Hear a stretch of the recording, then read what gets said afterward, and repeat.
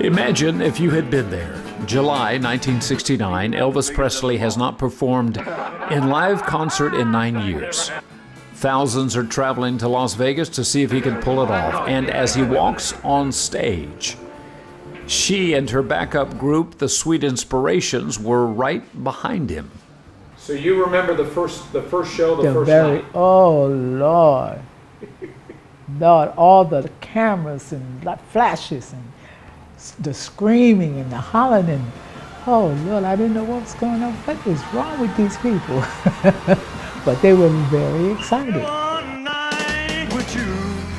So was she.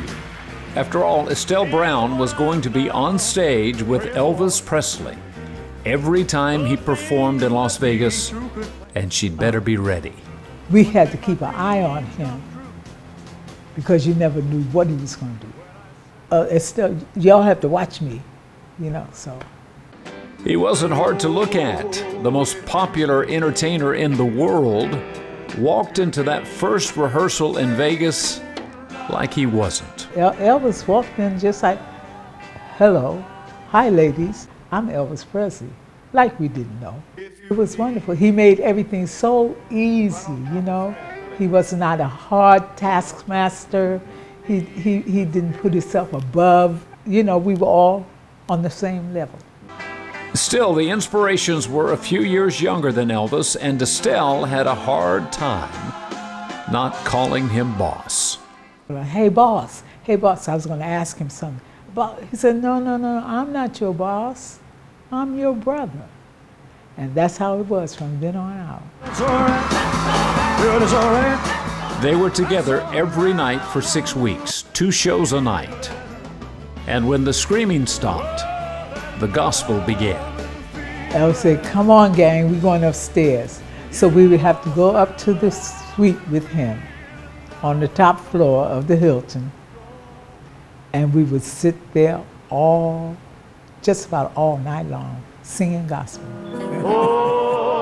Laughing and talking and singing. Laugh and talk and sing and eat. Elvis Presley died today. He was 42. Estelle was on her way to their next performance when the announcement was made. Elvis Presley was dead. It was screaming and hollering and, you know, just unreal. It was just unreal. You never thought about Elvis dying? No, he's supposed to live forever. Estelle moved to Shreveport to be close to family a few years ago.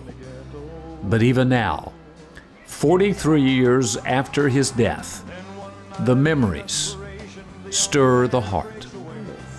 And if I'm not careful, I'll break down and start crying anytime.